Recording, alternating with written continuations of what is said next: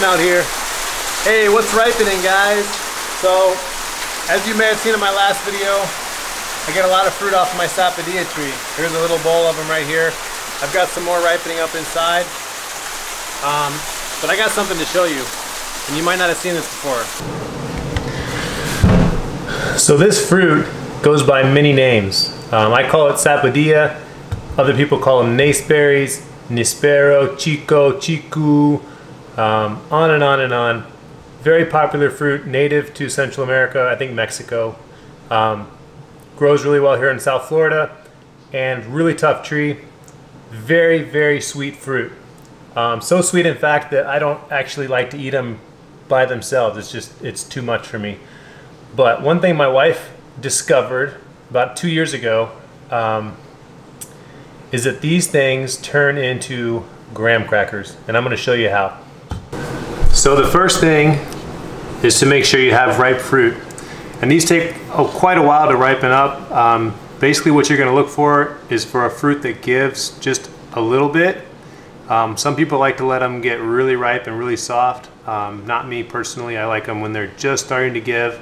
They're not all grainy and slushy. They still have some firmness to them. If you try to eat this fruit before it's ripe, you will know about it. It'll be astringent. It'll be awful. If you've ever had an unripe persimmon, astringent persimmon, it's similar to that. So the first thing you're going to want to do is cut these fruit in half across the middle, and when you do that, you'll be able to see the seeds on the inside. What I like to do is go ahead and pick all the seeds out at once and set them aside. You can, if you wanted to try to grow them, you can. Next step would be to go ahead and spoon the flesh out of each of the fruits that you've cut in half. Go ahead and scoop them out, put them into the Vitamix, and you'll be ready to go ahead and blend them up.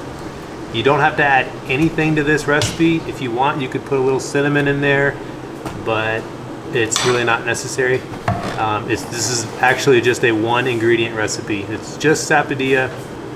So once you have enough, put them in the blender. Go ahead and blend them up. You don't have to do it on super high speed. Just blend them up, make it into a puree. And then you're going to take the dehydrator sheets and pour that puree onto the sheet. Spread it out a little bit to make a nice uniform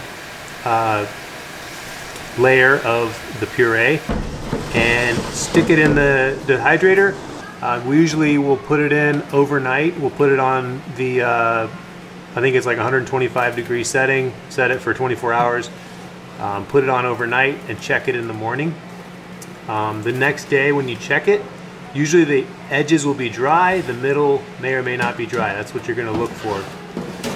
If the entire thing has dried sufficiently, you can go ahead and flip the whole thing over and do a final little bit of drying to make sure that it's evenly dried out. What you're going to have at the end is actually crispy consistency. It's not going to be like a fruit leather. Like if you've ever done, you know, dehydrated strawberries or blueberries, you know, on there, you end up with like a fruit roll-up kind of thing. This doesn't do that. This turns into a crunchy cracker, graham cracker. It tastes just like graham cracker. In fact, the first time we tried it, I couldn't believe that she had made it with just one thing. I thought she was giving me some kind of weird homemade graham cracker, and it turns out it was this, and it's amazing. You can store them for, you know, up to a week, I would say, maybe longer if you've got them really nice and dry. They usually don't last that long around my kids, so they're always gone within a few days. But anyway, that's my recipe for raw vegan graham crackers. I hope you enjoy. If you do, please give me a like. Consider subscribing to my channel and post some comments. What do you like to do with naceberries or sapodillas? Have you ever had them before? Would you like to have some? I can give you more information about that in another video. If you have any questions, please post them down below.